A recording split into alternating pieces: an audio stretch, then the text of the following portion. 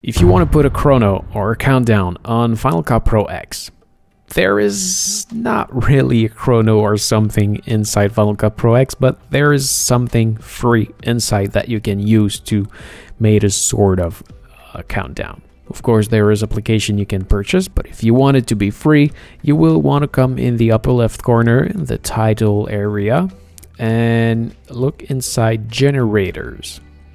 There is one that is called timecode. So take that one, bring it just right here at the beginning, and you see you've got time. Actually, don't worry, it will be better than that.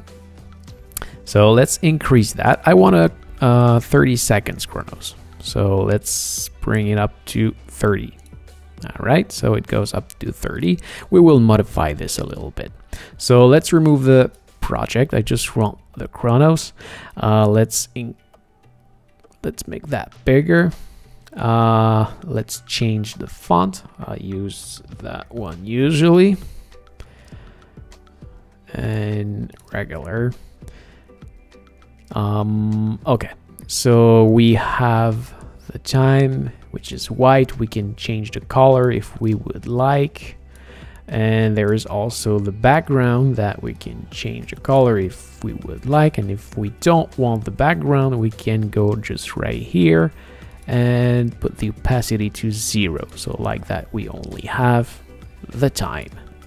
And then there is that thing that may be a little weird for a time code, because as you can see, it goes up to 30 because it's 30 frames per second. It may go up to 24 depending on your project. I film in 30 frames per second, so that's why it go up to 30, but it doesn't make sense for a Chronos or a countdown. So we can change the format to HMS, which will bring us to milliseconds, which make more sense.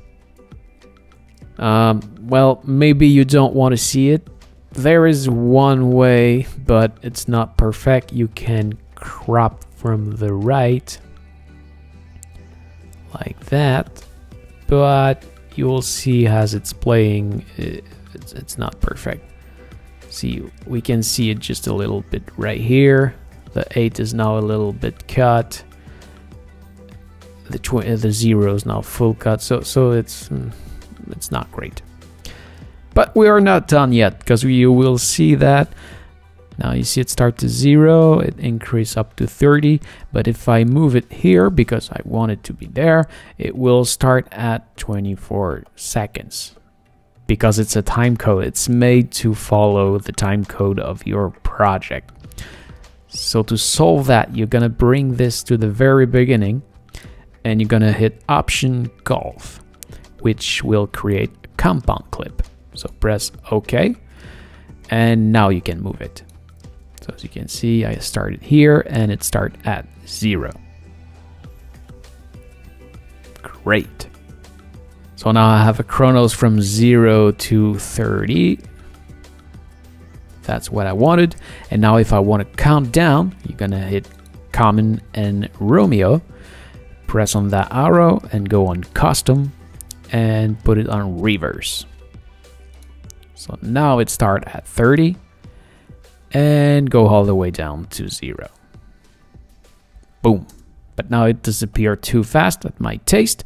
So go at the final frame, click on the clip, and press Shift Hold. And yeah, you've got the hold. So at the end of the 30 seconds, boom, 0, and it hold just like that. And boom, it goes away.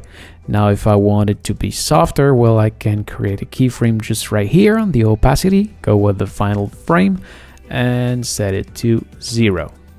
So now we have the countdown, 0, boom, stay there and fade out. Et voila.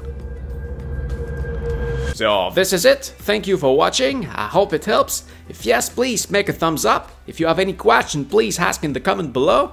I may simply answer you, or even maybe make a video just for you.